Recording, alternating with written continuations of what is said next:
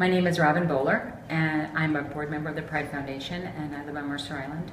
I've lived in Washington State since 1988, where I raised 3 beautiful daughters. I live with my husband, and we've raised all 3 daughters in Seattle, in the Seattle area. All 3 are married. 2 are heterosexual, 1 is lesbian.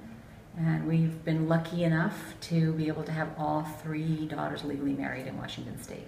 As a mom, my first and foremost and my primary mission is to support my children, and making sure that they feel supported by the Jewish community takes more effort.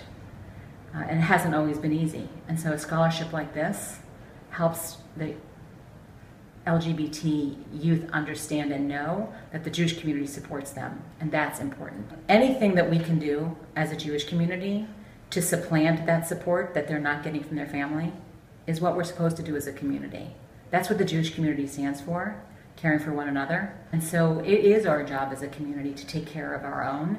So when Jewish youth are not supported by their families, they should be supported by their community.